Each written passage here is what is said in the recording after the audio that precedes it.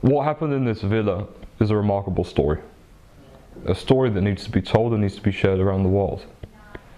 The heroism of this family, this couple, these remarkable people who stood up and did what was right in the face of such evil, standing up with the potential of so much bad happening to them. To do what they did is something that we need to share and we need to learn from and we need to show forever. When we first came to the zoo a year ago and saw the tombstones, the matsevas lying on the floor, we thought with that the story ended. We thought that this, like so many other places, was just part of our painful past, was just part of painful heritage. However, what we discovered very quickly was the story of the Żabiński family. A story like so many others that few of us know.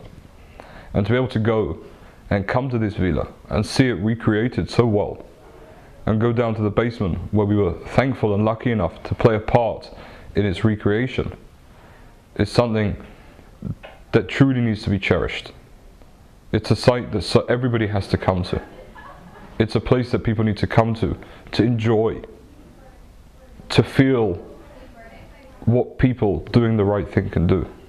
Unfortunately, so many of the trips coming to Poland see so many difficult things. We see on the ground the German Nazi death camps, Auschwitz, Treblinka, Majdanek, Chełmno, Stutthof, and more. And very rarely we have the opportunity to come to a place where something good happened, to come to a place of positive history. So for me, this place bears such importance. The story isn't as well known as it could be, and that comes and falls to our generation to make sure that we, through the use of social media, through Facebook, through Twitter, through Instagram, share this story to the world, making sure that we all understand what happened here, how it affected the past and how it impacts the future.